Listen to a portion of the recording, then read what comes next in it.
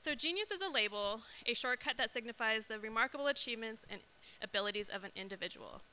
But the habits of a genius are already baked into our daily routines. Geniuses are exceptional at failing, learning from mistakes, and cross-pollinating insights from various domains. They're working not for money or fame, but because they are compelled to pursue a particular craft or interest. They're compelled to solve the problem, paint on the canvas, or breathe life into an idea. Perhaps Mozart got it right when he said, "Neither a lofty degree of intelligence nor imagination, nor both together, go to the making of genius. Love, love, love, that is the soul of genius." So today we have Justin Jewett. So when you get an email from Justin, you read it a couple times. They are always very elegantly written. They read like hilarious little screenplays, and they usually have a self-deprecating moment in them. I don't know him very well, but I do know he is a study of contradictions. As Vice President and Director of Technology at Buck Wild Digital Agency, who is representing today, he is a suit, but he makes toys in his free time. He is both a natural facilitator, but he loves to push people's buttons. He is pretty self-conscious, but he enjoys being vulnerable and makes a point of doing that. He'll say he's not a genius, but the way his brain works is kind of genius. So please join me in welcoming Justin Jewett. Thank you. Do you need to touch anything on me? Yeah? Yeah? Thank you. Hi. I was telling my guys here and gals, usually when I do this, there's a bunch of money involved. And weirdly, that's easier. And also, my parents are here, so. Okay. There was this man who lived by the river. He heard a radio report that the river was going to flood and that he should evacuate his home. The man said, "I'm religious. I pray. God will save me. He loves me." The waters rose up. Man in a rowboat came along and he shouted, "Hey, you in there. The town's flooding. Let me take you to safety." The man said, "I got it. I pray. I'm religious. God loves me. God will save me." Helicopter comes by. Guy shouts down, "You down there. The town is flooding. Let me drop a ladder down and take you to safety." Guy said, "I'm religious. I got it. I prayed. God loves me. God is going to save me." He drowned. And at the gates of St. Peter, he demanded an audience with God. He said, "Lord, I'm a religious man. I prayed to you. I thought you loved me." God said, "I sent you a radio report, a guy in a rowboat, and a guy in a helicopter. What the hell are you doing here?"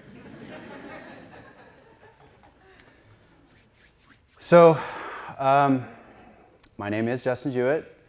I am 40 years old. I work at Buck Wild. We do marketing there, which is cute. Depending on how you look at it, what I do there is I'm either a wolf in sheep's clothing or a sheep in wolf's clothing. I'm not sure, but a lot of what I do there has to do with just talking to groups of folks. Sometimes I'm selling to them. Sometimes I'm explaining things to them. I always remark to my team that, the work itself is pretty incidental. I could be selling pancake batter or pancake batter machines. It's really just the way that I hear problems and try to fix them. The thing that I feel passionately about with regards to my career is working with my team and understanding who's the right fit for the right job and putting them in the right place. I have a son. He's going on 7 years old. He's the love of my life. But it's clear to me, it has become clear to me that I can't put all of my energy into him. I can't make him me, and I can't make me him. When he was born, I started to realize I need to find something to do with my time, with my energy and my life, so that he can be his own person. I am, admittedly, everyone who knows me will smile. I'm a pretty dark star. I'm a pretty existential person, but it's kind of my job to not be a nihilist about it and really just try to find some icing on this cake that we all have to deal with. Again, about fatherhood, a fun fact, you cannot be a loving father and a nihilist at the same time. And it's weird that you don't just come out of the gate knowing that. You have to learn that. And this shit is me learning that. So I have thought, I did not check the time when I started. I have thought a lot about how to justify talking to you on this subject of genius. I do not consider myself to be a genius. I feel kind of like a raccoon talking to dogs about how to be cats with regards to that. It doesn't make a ton of sense, but clearly I'm on some kind of wave. I do what I do, and many people, not everyone, but many people find it to be strange and interesting or curious or whatever. So there's something going on, and you know, my goal here is just to sort of talk about that, talk about what compels me to do that, and maybe there will be some ray of light that shines through, some different perspective. Pretty much since my son was born, I've started, to be honest with you, I think it's coincidental that he was born and I started this, but maybe not. But since he was born, I have been creating little zines and booklets. You had one on your chair when you got here this morning. Pins, patches, toys.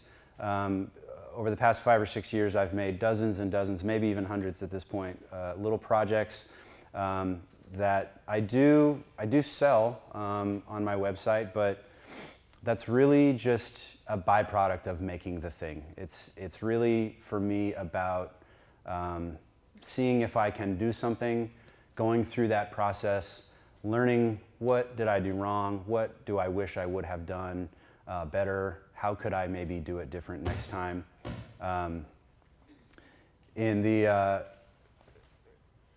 the cases of like patches and pins and those types of things, another kind of note there, another note there where that started was, you know, you can't, I spent a lot of time in my life dealing with like my body and being an overweight guy and being a big person, having to go into stores and shit and like check for the biggest size right away. And one thing that getting into patches and just stuff that you can slap on your jacket is that you can't grow out of that. It will always fit. And that was an important part of my creative process. I still come at it from that angle now, and I'm holding on to that. I'm pissed about it, and it makes it better. Through all of it, however, somehow, both from a mixture of trying and not trying, one could say that it all fits. It all looks like my shit, and I like that. I don't want to try too hard at that. I don't want to force, you know, a peg of some unknowable shape into a hole of some other shape. But right now, it feels really great, and I'm having fun, and I'm proud. So that's a little bit about me. Thinking about genius as a construct, as an idea that we all use.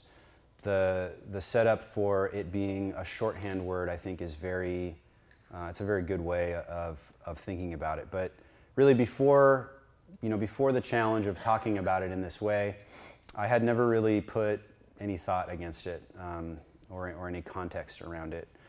I think that genius is really about some unexplainable force, some unknowable trailhead that pushes you to do something or to think about something. It maybe comes from without, it maybe comes from within, I'm not too sure. Another word easily could be inspiration. But either way, it pushes you, you know, and you're either compelled to listen or not. I particularly don't think that the Mozart, Newton, Einstein, genius archetype is particularly useful, only because maybe with the exception of those people, it's relative. You know, you can be a genius in math and not a genius in words. You can, this ridiculous metaphor on my notes here. You can really be a genius. You can really be awesome at thinking about squares, but you can be just a total circle idiot. And there's going to be out there circle people who are also blind to squares. And sometimes you'll find someone who can do both. But who is really to say which is a genius and which isn't? I think that part of the nitty-gritty of what that genius is really comes down to perspective. And maybe that can be a learned perspective, but maybe that's just something that is inside you. You know, that square person, part of his or her genius may be that he thinks about squares in a very triangles sort of way. And it's probable, if we look back in history or just in the context of our lives, that, you know, maybe that person was the first person to think about it in that way. Maybe it's incredibly brilliant and incredibly simple and clear to see now that that's been done, but they got there first, they put it out into the world, and they made themselves vulnerable to maybe something that came back to them. That's great, but the fact that that person was sitting around thinking about circles at all, in any perspective, is also part of it. Something pushed them, something was under their skin. They had a bee up their nose about circles, and they decided to sit in a room or sit at a pad or bang their head against the wall and really ponder this thing that nobody else maybe was thinking about. I don't think that this genius thing or this inspiration thing or whatever is a novel thing that leaves you alone. I think that if you get swept up in it, and who's to say if you do, but if you get swept up in it, you belong to it for that time. I think you can choose to stay belonging to it or to opt out of it, but if it's got you, it's got you. And again, the people here that are from my life, it's not easy to be around. If somebody's burning up inside about fucking circles, just go away or shut up or like the sun's down. And that's a thing. You know, that doesn't have to be bad, but it's important to recognize and know that this is what's going on with me. Here I am. And I think probably, at least for me, it's important to know about yourself. This is what's going on with me. Here I am. I'm going to beat myself up about this thing until I either decide to give up or I get somewhere or I'm on to ovals now or whatever. And that is another thing. There's no end to it. There's always some place to go. You solve squares, I mean, with the shapes, I know. But, you know, you just keep going. There's this guy I was reading about, again, totally incidentally, but this guy, Claude Shannon, who is the father of information systems. He invented the bit, as in like bits and bytes and kilobytes and megabytes. He really was this person, you know, this most important person you never heard of type of thing. And in a speech in 1952 to his colleagues at Bell Labs, he mentioned totally offhand that Isaac Newton, at the age of 25, had produced enough science, physics, and mathematics to make 10 to 20 people famous. I was less impressed with Newton than I was with Shannon for thinking about it in those terms. This idea that someone can be so prolific that they're creating seeds that can go then be planted by other people and taken to those extremes, that really resonated with me, and it felt like a genius way to think about being a genius, which I was into. So that is my thoughts about genius as a construct, but I'm standing here, the construct is not, and so what's my perspective? I don't think that my creative urges, my creative impulses, I don't think I was born the way that I am today. I think at one point or another, I started to think about thinking about things. And I became addicted to that. At some point, I caught this meta bug, and it it sort of folded in on itself and became something else. I lost control of it. And, you know, not in any sort of like ugly way, but just in a very matter-of-fact way, there's a dependency to that. Like, I'm in my head. I'm fucking trapped in here. And at some point, that led to a compulsion to making stuff about thinking about stuff. That felt and that feels like a way to scratch the itch, to almost relieve the pain, to soothe and express and like exhaust some of these knots, some of all this noise out of my head. I am not a patient person. I am not a perfectionist. And again, personally, I've just decided to lean in. There's a lot of language about this in this book that's on your chair, but I've decided to lean into that and really expect to generate bugs and flaws and fuck-ups and typos in my work that I can hope to be fairly confident about turning into features, turning bugs into features. That's a core part of what I've decided to do with myself. And the cool thing about expecting to fail is it's a win-win. You fail, I knew it. You don't, great. That is a wicked defensive way to go about the world, but we need defenses or else we wouldn't have a word for it. I in no way want to turn all this stuff that I do into like a full-time gig. I do not really want to like grow it in any way past my own purview. The thesis is the same. I want to make stuff that I want. I am my own audience. If I don't like it, but everybody else does, it's shit. If I like it and nobody else does, that's fine. That also sounds defensive, and maybe it is. But success in our sort of like classic, easy way to grok is not, it does not feel essential to me continuing to do whatever it is that I'm doing. I want to make my toys, I want to make my zines, I want to write my language, and then I want to write the next one that's about this last one. I just wrote a book about Grendel, which is a book about Beowulf, and had a hilariously fun time doing it. It was dark as hell. It took a long time, but the sort of, again, meta-functional aspects of it are really compelling to me, and I don't expect them to be compelling to anyone else.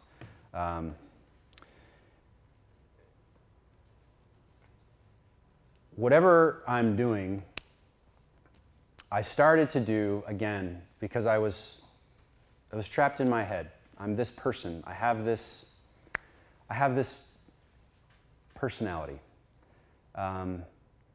And certainly what I'm doing, this making shit, is a coping mechanism. The waters of my life were rising. I was addicted to thinking, and I was trapped there. I was drowning. But instead of waiting for a ball of light to come down and save me, I cut a pair of gills. I decided to figure out how to be down here.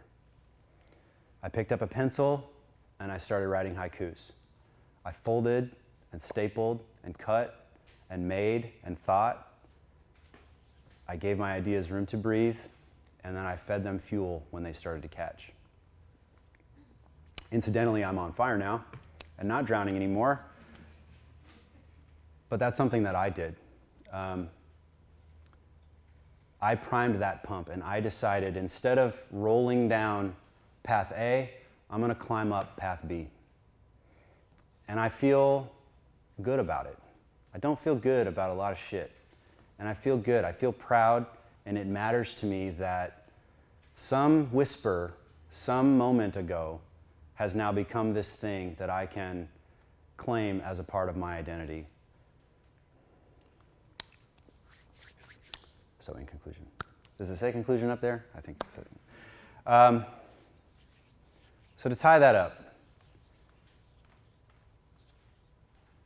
in thinking about genius, in thinking about inspiration, or whatever the word is, obviously the word doesn't matter. If that isn't clear, I don't think the word is anything great.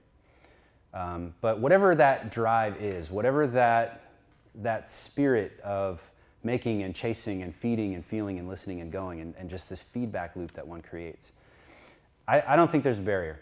I don't think there's a being a genius or waiting for genius to happen. I do think that it's just about getting to work and seeing what happens, and then a key part of it is figuring out what to do about whatever that thing that happens is. Again, it's a chase. It's a cycle. It goes on and on. If it ends, or if at some point you're done, or it feels easy or automatic, or you're in your groove, personally, I don't think that's a bad thing, but that's not the shit that I'm talking about. Maybe that's work. I want to get easier and like have my career be the thing, but I don't want this to ever be easy. I do think that it has to hurt in order to feel compelling, in order to feel fulfilling. But the idea is that doing it hurts less on the macro than not doing it, which weirdly hurts more on the micro, if you can dig that. My kind of advice, or my point of view to sort of inject, whatever that is what works for me is be your own audience. Don't make stuff, if you laser engrave Bible verses onto driftwood, then make sure you're into that shit. Because there's going to be a lot of people that walk by, and if you're not happy about it, then there might be more angst involved with that than if you were doing something otherwise that you found to be good, that you found to settle yourself, to calm yourself at night. It should either keep you up all night or put you to sleep and sleep like a baby. Like there's something to doing what you love and doing what you need to do that should either fire you up or calm you down. Expect to fail. If you're not fucking up, if you're not frustrated, if you're not angry at yourself frequently, then it's, you're probably making it too easy. And so then expect to improvise.